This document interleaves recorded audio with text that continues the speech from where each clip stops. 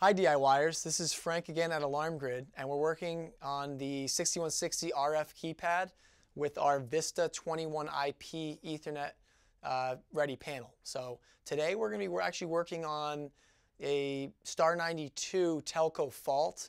That is a field in programming where you can set the system to monitor your phone line.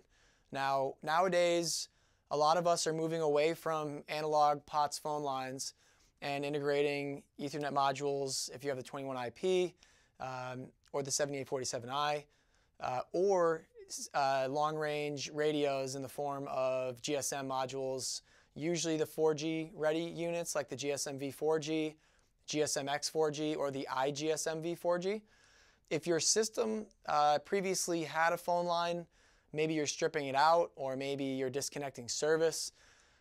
Either way, the panel previously was probably set up with what's called a phone line monitoring option. Okay, this is an option on the system that allows your panel to monitor the physical connection of that tip and ring, the phone line, on terminals 22 through 24. So 21, 22, 23, 24 rather, incoming and outgoing back to the handsets. So this video today, we're going to show you how to fix the issue. If you do have a phone line telco fault and you have live monitoring on a phone line, that's usually a good indication that the phone line connection went bad or was somehow disconnected or severed or potentially compromised in some way. If you don't have a phone line and you're just simply trying to disable the field, we can show you that as well. So let's take approach situation one, which is we have gotten rid of our phone line and we no longer want to have that field enabled. So what we would do here is go into programming. We'd use 4112-800. Now that's our default code on the panel. If you have changed your installer code, you want to use that. If you're not sure of your code, you can use the backdoor method, which we have in a different video.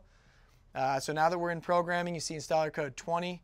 We would do star 92, and that's going to show you the telco monitor setting. So there's two fields. The first field is going to determine whether or not you get a trouble, and then the second will basically tell the system what to do, whether to display it at the keypad, issue some beeps, or do a full-on siren.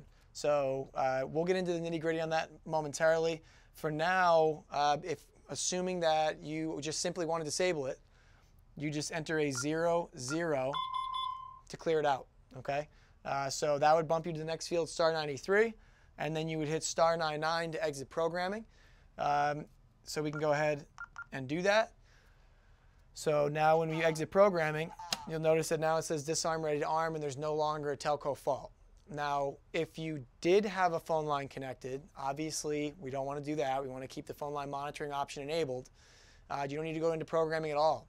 What you need to do is you need to restore the connection. So you want to go to your alarm cabinet, physically check the wiring at the cabinet, check it at if you have an RJ31X, little brown phone plug that is connected to a little patch cable going to the phone incoming tip and ring, then you want to check those connections as well. Sometimes that modular plug becomes loose, especially if you were in the panel doing anything else, maybe moving the battery around.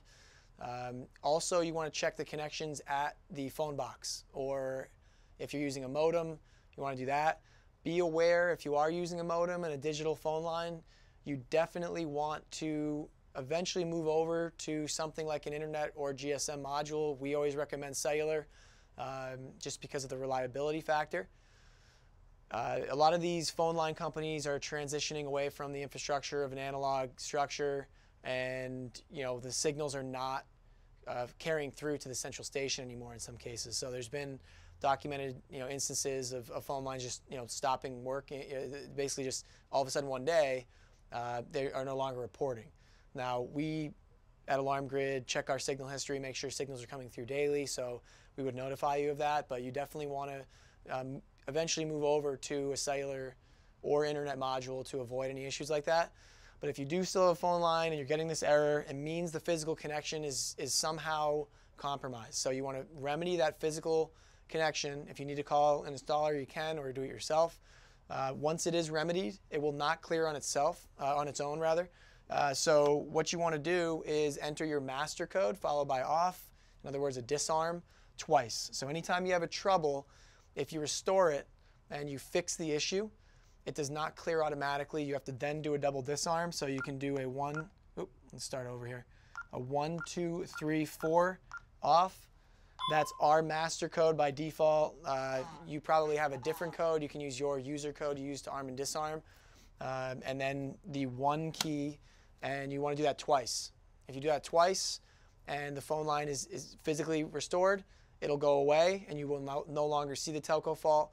If it doesn't go away, then you still have a physical wiring issue and you may need to get a professional out to deal with it.